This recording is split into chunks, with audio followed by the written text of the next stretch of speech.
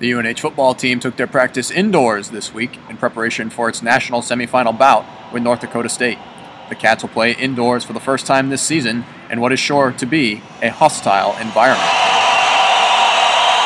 Yeah, things are a little different this week. We're playing some music in the background, so you can't really communicate. You got to get really close when you're talking to one another. And apparently, from what I'm hearing from past experience with the guys, that this is the practice environment that we have is nothing compared to what we're going to be up against. So, just trying to prepare as well as we can with what we got, and just hope for the best. Monday we did a terrific job with it. Yesterday we had 3 or 4 snafus with it, But I think they're very simple things to clear up. And whether it's how we're doing emotion or waiting for emotion to happen, having poise, patience, sit there, but you never know. So again, it's like the proverbial tea bag.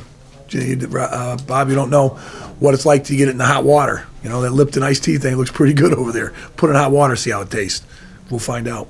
Noise won't be the only challenge Friday night. The Wildcats face a North Dakota State team that hasn't lost in their last 22 games.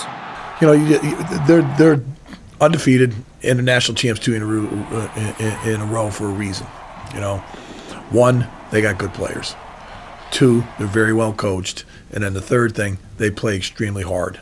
We have to put up points fast. We have to come out of the gate flying around, and we have to make a statement, let them know that we're not going to be a run-over team. Hearing a little bit of hype that these guys think that they're kind of they're not expecting us to be as big of a challenge as we want them to think, because we know what we're capable of. We're going to have to come out and show them right from the beginning we're here to play and we're not going anywhere. The Wildcats look to make their first national championship appearance in program history. It's UNH and North Dakota State Friday night at 8 o'clock on ESPN2.